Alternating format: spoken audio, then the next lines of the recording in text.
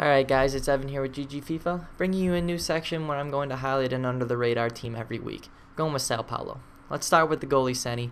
Any man that makes 3 consecutive saves like this is good enough for my book. I don't care if he's only a 78 overall.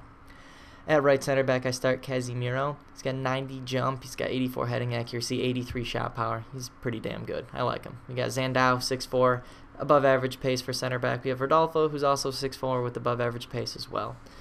We have Paraiba, I start him at CDM. He's got 4-star skills, he's got 80 sprint speed. He's pretty good for a CDM. And we have Jean. Jean's one of my favorite players on Sao Paulo. He's got above average pace at 82 with 85 excel. He has 82 shot power, which is wonderful coming from the CDM position. I put it on display right here. The corner gets pushed out into the middle of the field, and Jean just steps up and strikes into the upper corner. Overall, Jean is effective in the offensive and defensive end, which is kind of hard to say for CDMs on this game. We have Wellington at right mid. He's got 4-star skills, pretty much the reason why he's in the game. We have Lucas, 5-star skiller, 89 sprint speed, 92 excel. He has 91 dribble.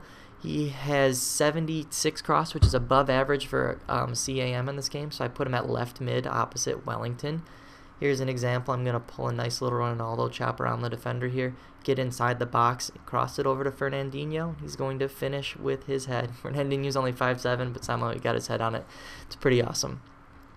After we have Lucas, now it's Marlos. Marlos might be the best player on this team. Marlos has 84 sprint speed, 89 excel, but he has 5-star skills, and I don't care what the rest of his rating says, he has 100 shot power.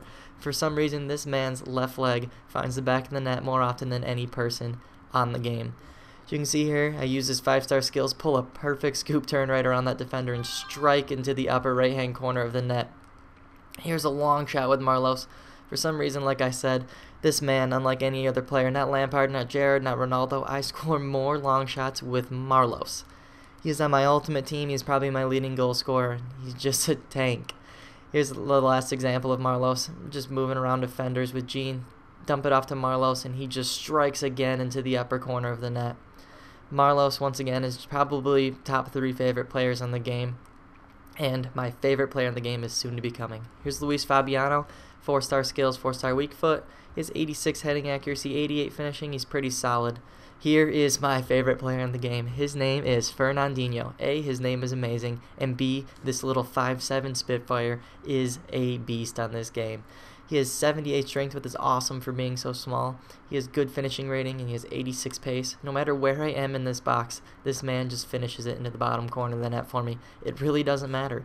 This man, to me, he's a 99 overall. I don't care. If you score goals for me, you play. And that's what Fernandinho does. Fernandinho is seriously underrated on this game. Stats don't do him justice. I'm just weaving in and out of defenders there, and every single time he just finishes in the bottom corner of the net.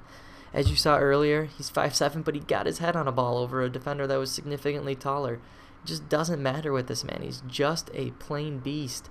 Just use his pace to get around the outside and finish with a perfect shot into the far corner. Like, who does that besides Fernandinho? There's a perfect little McGeady spin, get to the inside of the field, and once again finish. Overall, Sao Paulo is a 4-star team, but they may be under the radar, but they are a team to be reckoned with.